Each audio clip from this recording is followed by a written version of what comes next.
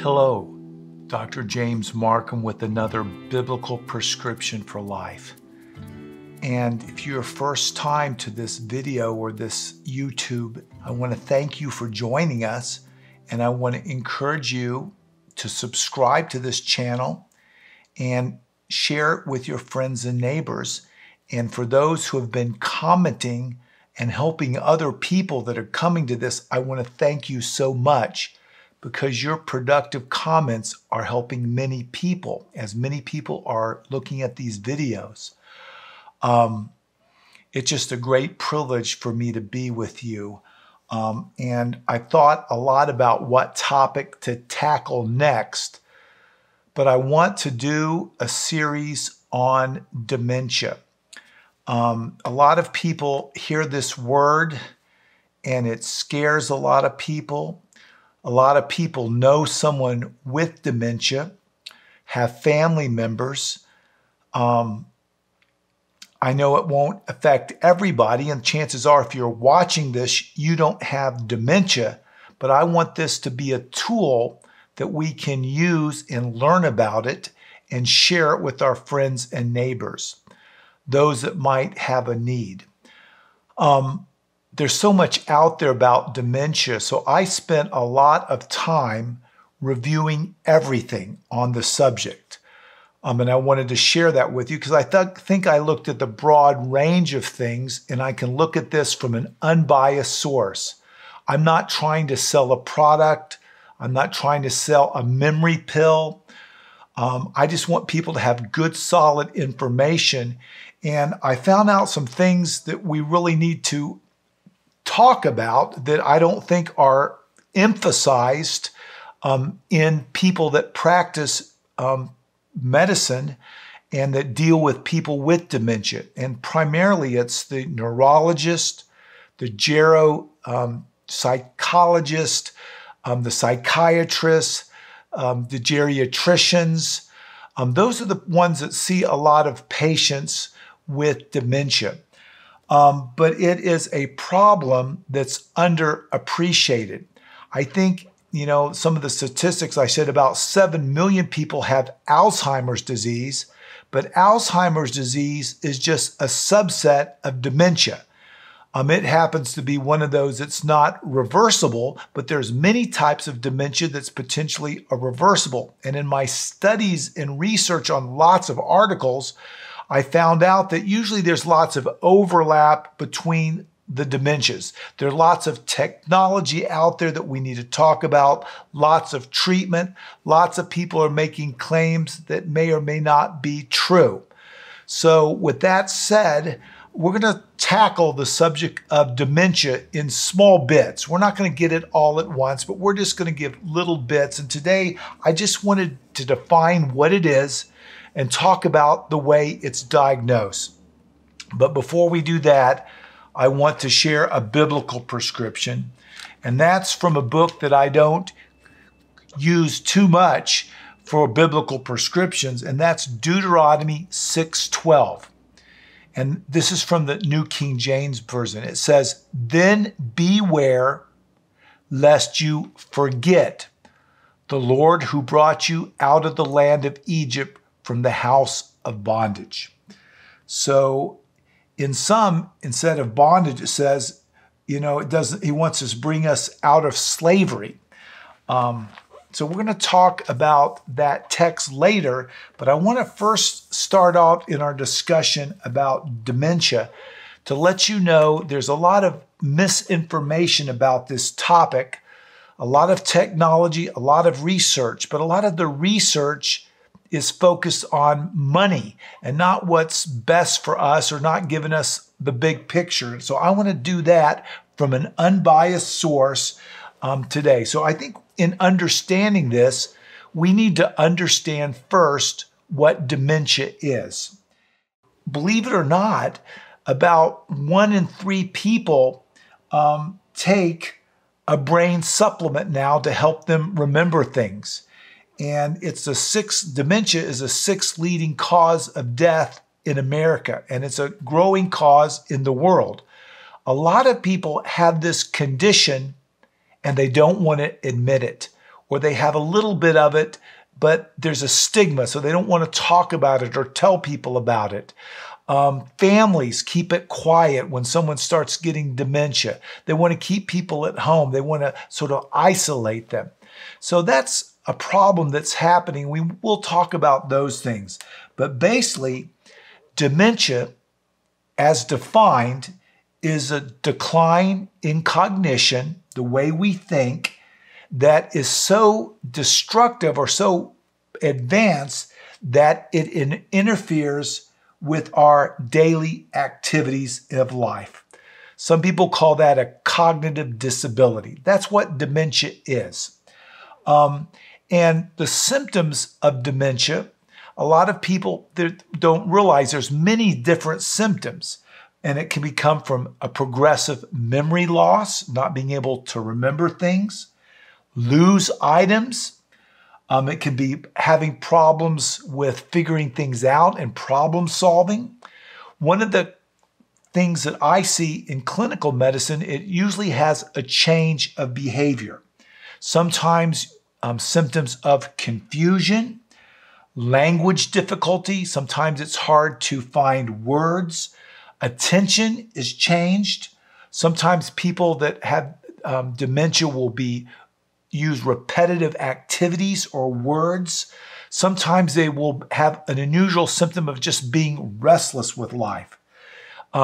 Some people have never had a problem their whole life with anxiety, then they'll suddenly become anxiety or suddenly become paranoid. Well, all of these are some of the symptoms that might make a person think they have dementia. Now, I know I have problems remembering things and names occasionally. Does that mean I have dementia? No, it means I just have my brain's getting older. And some people, it's sort of normal to have some forgetfulness and problem pulling up names as we get older. So once we have these symptoms that are ongoing, and we admit that there's a problem, the next thing is to usually see a doctor or have some testing done.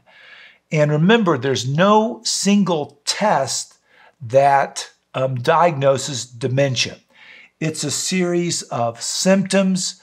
And usually when you have these symptoms, you'll go through a battery of tests, blood work. Depending what the blood work shows, it might lead to a CAT scan or an MRI, looking for things that are reversible. They want to know whether dementia is from a reversible cause, so there'll be a detailed history. Depending on the age and circumstances, there might be some genetic testing, and we'll talk about that in the future, who might benefit from that. A good history and physical, good imaging tests were indicated, and then sometimes they'll just test how your brain's working. Sometimes it will be drawing numbers on a clock face. Some people will have difficulty doing that. Sometimes they'll repeat 3 or 4 words or 5 words and ask you to repeat that in a few minutes. There's different tests that use, one is called the mini mental status exam, and you can look that up on the internet. A test that you can do yourself is called the SAGE, which is a gerocognitive exam. And the SAGE exam basically stands for a self-administered gerocognitive test. And if you're interested in looking at this, now this doesn't make a diagnosis, but sort of leads you down that pathway to see if you might have a problem, you can go on the internet and go to elderguru.com.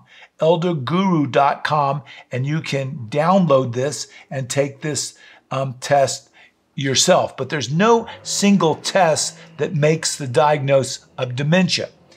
And once you're diagnosed with dementia, it doesn't tell you whether it's a reversible cause or a cause that's not reversible. Everyone's scared to death of Alzheimer's disease because that's the most common cause of chronic dementia. And we're going to talk about that next time. But there's many other things, causes of dementia, that might be reversible. And we're going to talk about those next time, the different deficiencies, the different medications, the different toxins, the different medical concerns that can cause dementia, and all of those are reversible and not long-term. So I just wanted to introduce you today to the concept of dementia.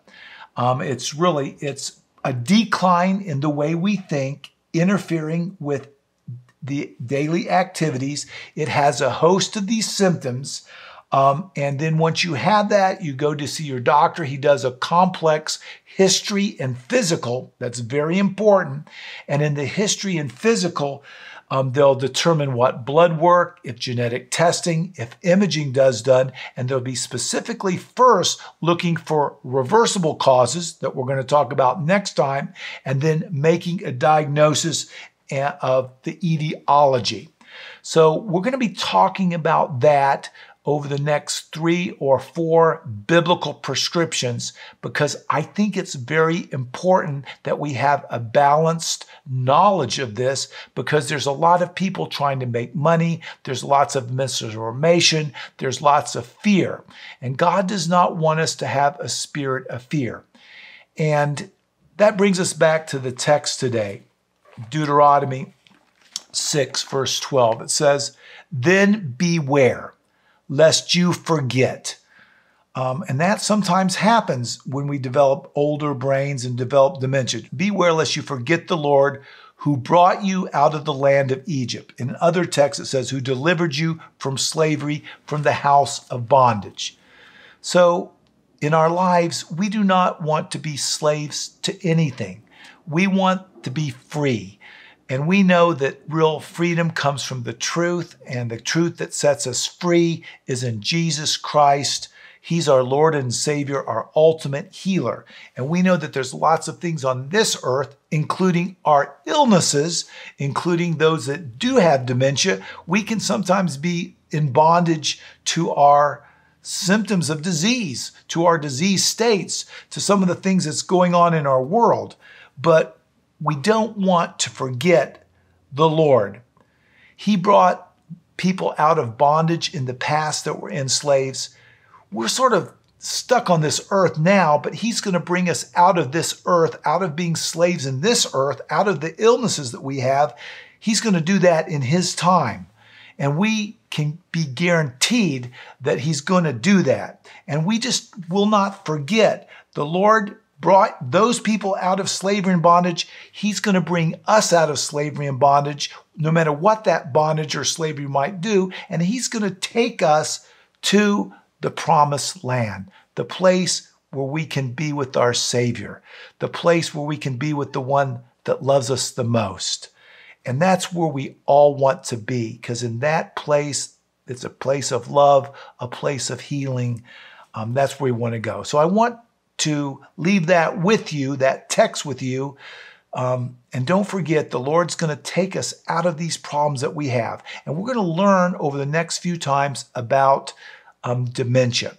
So share this with your friends and neighbors, especially those that might be dealing with loved ones or people that have this problem. And please take the time to subscribe, to share it. And if you have some comments about dementia that you would like to share now, many people benefit from the things that you share. Remember, we want in the comment section not to be personal. We want to be sharing it. So I don't want you to be asking me personal questions about me. I want us to be sharing information and positivities with other people as we bring them into an understanding of the key to health. So I'm Dr. James Marcum. I'm going to be back soon. And next week, we're going to talk about the etiologies of dementia. And we're also going to talk about reversible causes of dementia. Then we're going to move into, after that, we're going to talk about the different medications, the different treatments, the different diets, the different herbs, the different supplements, and some of the misinformation that's happening in this field. So I'm Dr. James Marcum, wishing you the best of health, and I'm going to be back next time with another biblical prescription for life.